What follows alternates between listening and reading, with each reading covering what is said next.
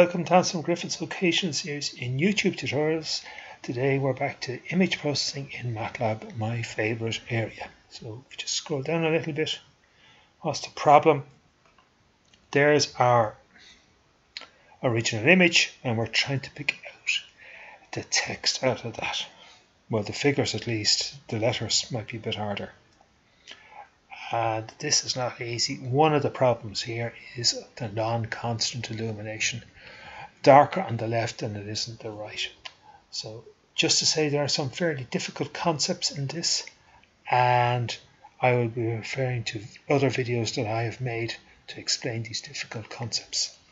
And one other thing, the image, the intellectual property is Matlab's. I took it from where the mouse is there.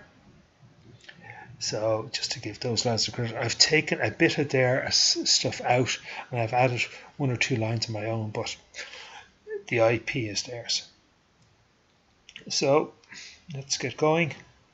We read in the image, convert the grayscale, show it. Right. We run OCR, that's just a command. And there it is, we have results.txt there and results.txt there. And you can see it's not great, it's a bit of a mess. So let's try and improve things here. We binarize it, we convert it to a black and white image, 0 and 1s. And let's just zoom out a little bit. So there we are, we've lots of rubbish here, you know, dots, and that's all the non-constant illumination. So let's blow it up a little bit again.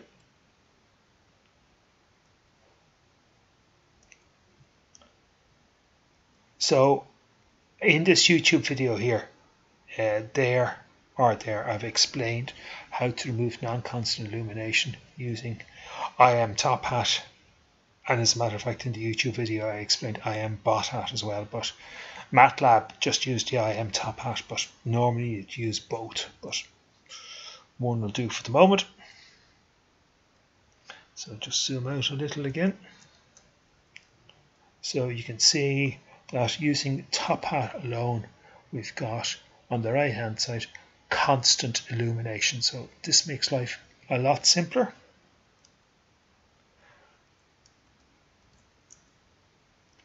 Now, next thing is we're going to use imreconstruct, and in my YouTube video there I explain how to use imreconstruct. So we've reconstructed it and we showed the before and after.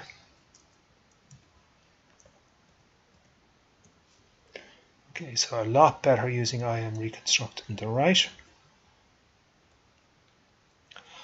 Zoom out again, or zoom in again I should say. So we're now going to run it on the imreconstruct image, and then the /d, we're going to ignore the non-digits, so in other words digits only. We're going to put bounding boxes using the regular expression. The regular expression is /d, and /d is exclude non-digit characters. So we draw the bounding box around there and we show the figure there.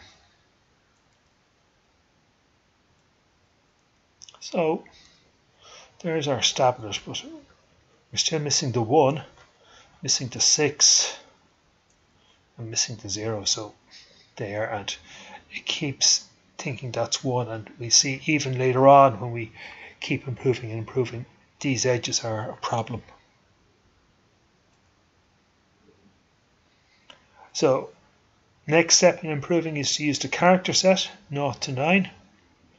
So we run it on BW2, excuse me, and then this time we're going to sort them in descending order of confidence of it being a character, and we're going to dump the NANs. We're going to dump the not a number, so we only want actual probabilities left, numbers.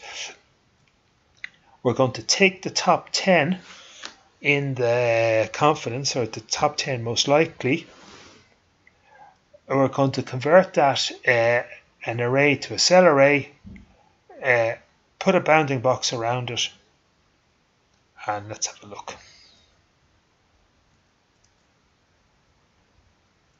There we are. Not bad at all.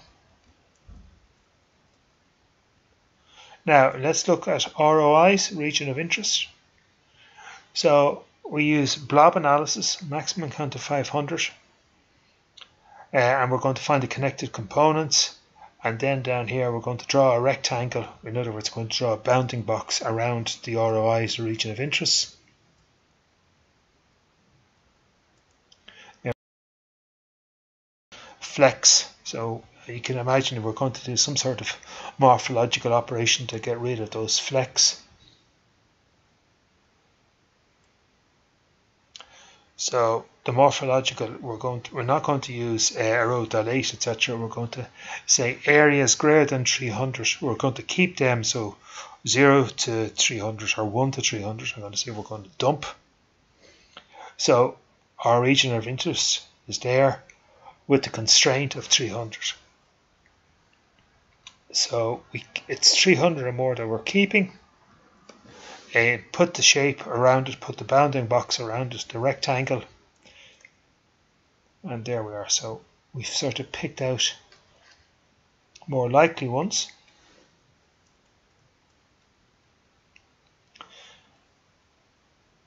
Finally, we're going to look at aspect ratio. So this is sort of a further improvement again. We're going to get the width and the height there. We're going to get the aspect ratio. Excuse me, using dot divide. This is fairly advanced, so I assume you know what dot divide, dot power, and dot multiply is.